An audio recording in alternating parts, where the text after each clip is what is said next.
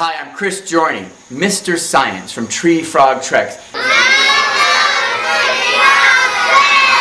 And we've got some amazing animal ambassadors coming up next.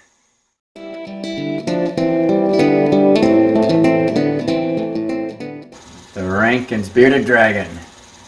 Crunch, munch, crunch.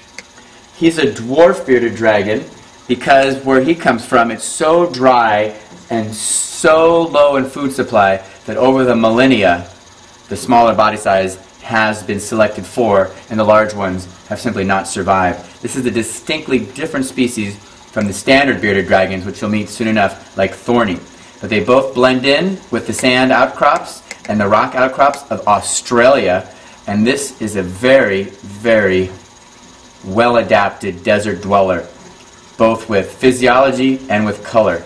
And these are a common rescue from the point of view that they're not furry and cool and warm when you hold them. These are spiny and cold-blooded insectivores.